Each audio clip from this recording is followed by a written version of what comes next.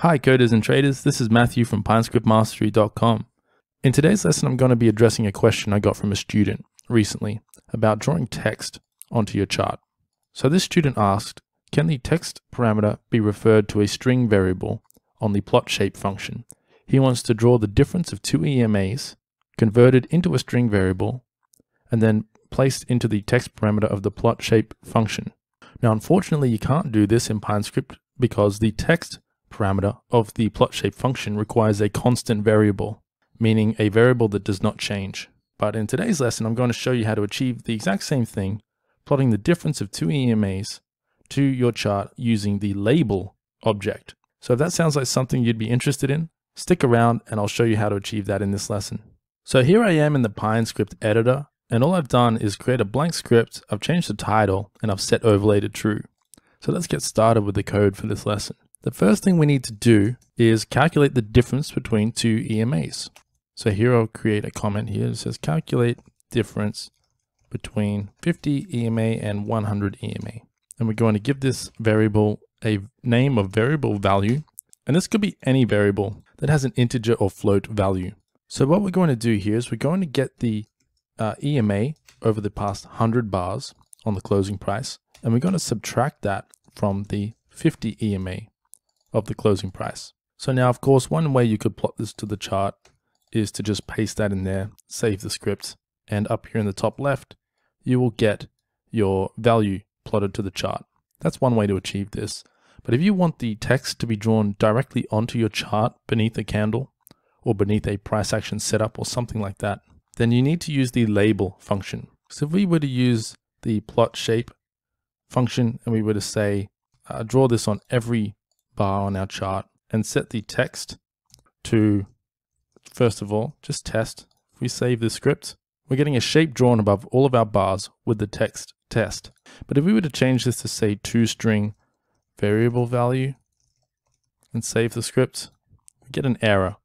The reason for that is that this text parameter needs to be a constant string, meaning any string variable that does not get changed in our script at any time. But that doesn't help us when we're trying to do what we're trying to do here, which is plot the difference between these two EMAs to our chart as text. So we need to use the label functionality.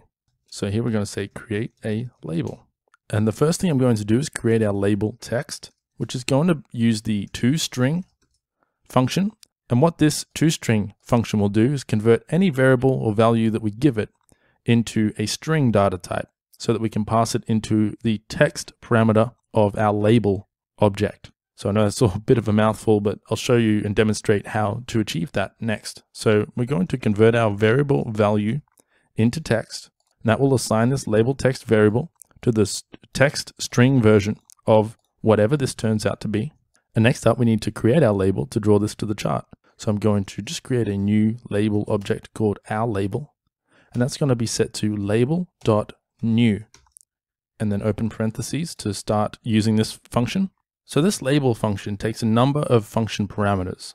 The first one is an X coordinate, and that is going to be what bar number to draw this on.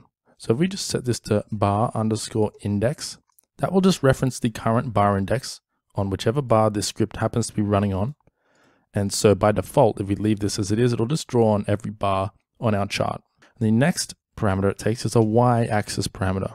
And we don't need to use this parameter because we're just drawing it onto the bar. We're not drawing it anywhere else on our chart except for just on the bar itself. So we can just write NA in there.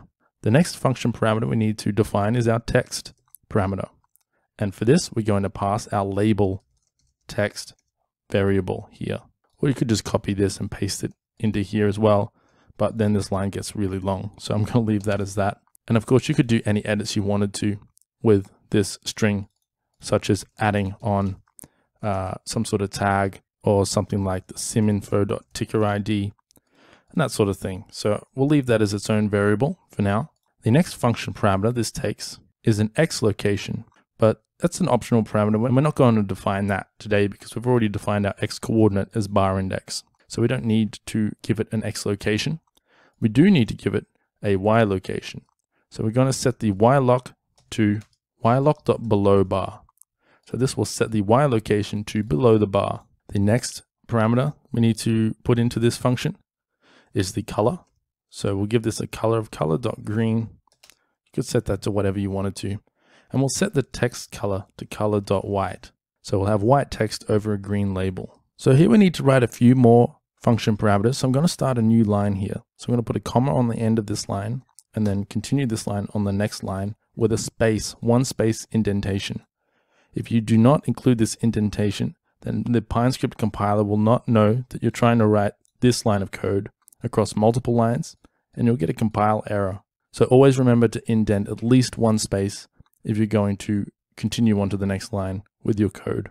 So the next function parameter that we're going to use here is our style parameter. And we're going to set this to label dot, and if you press Control space, you'll get a list here. And if I start to write style, here's a list of all the styles we have to choose from, and there's quite a few. But for today's lesson, we're just going to go with style underscore label up. And then we're going to give it one more function parameter, which is our size. We're going to set the size to size.normal. And now if I save the script, we will be getting labels drawn onto our chart. As you can see here, there's quite a few of them. They start to draw over the top of each other, and that's a problem. But we can fix that later. You can also see that it's drawing the difference in the two EMAs in pips. So if I add two exponential moving averages onto my chart, one is a 50 EMA and one is a 100 EMA, and we measure out the difference between these two EMAs, you can see we get around 89 pips, which is what this label here says. That's 89.5 blah blah blah pips. If you want to convert this into points, into whole numbers, all we need to do is wrap these in parentheses and divide this by siminfo.mintick. Now if I save the script, these will be in whole numbers and they'll be in points. So here we have 895 points between the EMAs. And if you wanted to get this in pips, you just divide this number again by 10. But we'll leave it in points for now because that's not important. But before we finish this lesson, let's just tidy this up a bit by deleting any label that is not the current label. So in order to achieve that, all we need to do is delete our label that came before the current label. So now if I save the script, every time a new label is drawn to the chart, the previous one gets deleted, and we just have one label drawing onto our chart. So now we're drawing the difference between the EMA variables as a string text variable using a label directly onto our chart. And there are multiple useful use cases for this functionality. For example, if you wanted to draw your stop loss price directly onto your chart, you can do so here. So if I add on my ultimate pullback indicator that I have created in the past, and I come into the settings menu and turn on draw stop loss labels to the chart, we'll round it to a whole number as well. You can see that this is drawing my stop loss size in pips to the chart, which is in this case around 148 pips if you round it up to the nearest number. So that's one useful application of this sort of information, and my favorite way to use this. Whenever I detect a setup on my chart with a stop loss and a target price, I can draw that information directly onto my chart, so I don't need to measure this out, and I can get an accurate reading of the distance. If I turn round stop loss to whole number off, my stop loss is exactly 147.5 pips from the closing price of the setup candle. So that's it for this lesson. I hope you found that helpful. If you did, and you want to learn more about Pine Script, head over to pinescriptmastery.com. Here you'll find my advanced Pine Script courses and my basics course, which is free. So if you want to learn more about Pine Script, head over here and you'll find out a little bit more about me and a little bit more about Pine Script. I hope you found this lesson interesting and helpful. I'll see you in the next one.